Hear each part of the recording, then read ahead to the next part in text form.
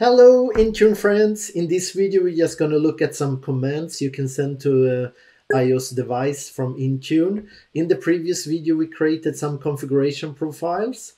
Let's go and see what those commands are. So if we go all devices, and mine is personally enrolled, not corporate, so I have less option, but we will see them grayed out. So I could retire, and then it says, it will just remove the MDM management profile, the very profile that we installed in the previous video that makes Intune able to run all the command. But so the user can still use it since it's a personal one. If it's a corporate one, then it's a different story. I don't want to do it. Same goes with wipe. But here it will actually totally wipe my iPhone, even though it's a personal enrolled. So it will be like a reset. So don't want to do that. Delete just means it's going to delete it from Intune. The mobile phone just going to continue as before, the iPhone. Not going to do that. I can send a remote lock. We'll see how that looks like. I'm going to connect to my phone. Okay, so here we have the phone. Let's switch back. Let's do a remote lock. The user can unlock. So if it gets stolen, why not? And yeah, it's already locked. So I was not fast enough. So it goes very quick. So, well, I can unlock it. And there we go. So that works obviously very well, very quick. I don't remember it going that quick. I thought it took some seconds, but this was instant. Can send a sync. We can see our commands here. Remote lock complete. Sync doesn't usually work so good. The user have to sync from company portal when it's personally enrolled, but for corporate that would work very well. Remove passcode. Let's see if that works. Well, without until a new one is set. Well, let's say yes to that and go back.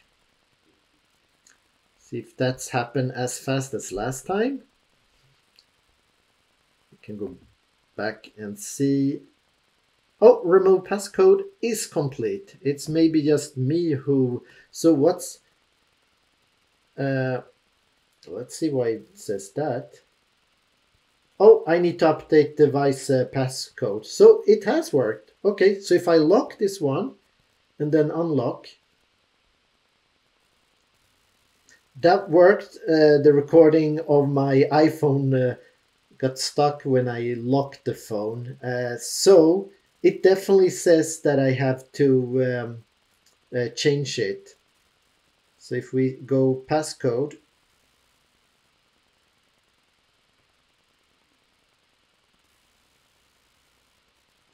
Here you see I have to turn it on.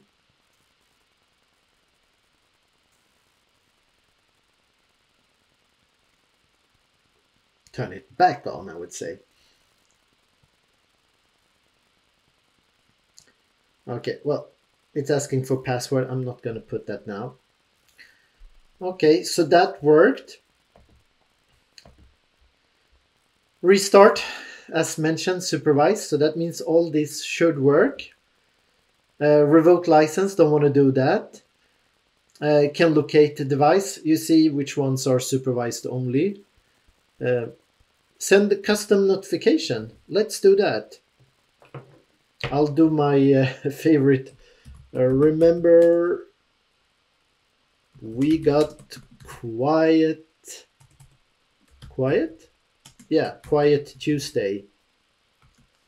No notifications on Tuesdays. Let's send this.